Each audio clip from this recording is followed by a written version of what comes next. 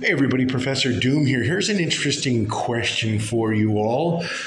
If the US politicians or the political elite were claiming that all of these vaccines were safe for everybody to take, if Dr. Fauci was saying all of this was safe for the public to take, why is it that Pfizer is saying right here, a Pfizer representative is saying that they received their own personal special batch of vaccine, saline perhaps?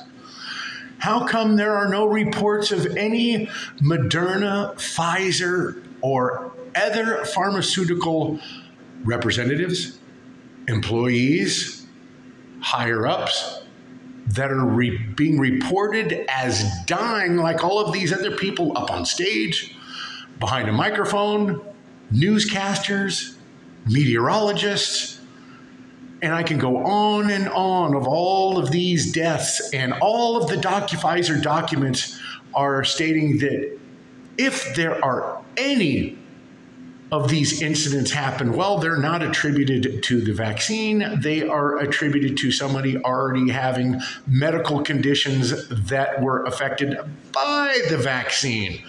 Isn't that very interesting? Let's listen to this Pfizer representative claim that the Pfizer employees were given their own special batch of vaccine.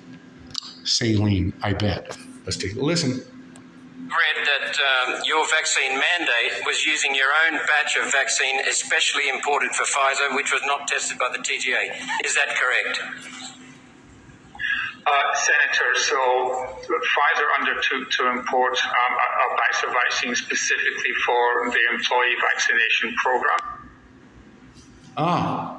Very, very interesting. A special batch that was strictly for the Pfizer employees. And I guarantee you, there have been no reports out there of any Pfizer employees, unless it are the ones that they wanted to get rid of to prevent from talking later. But I haven't heard of any.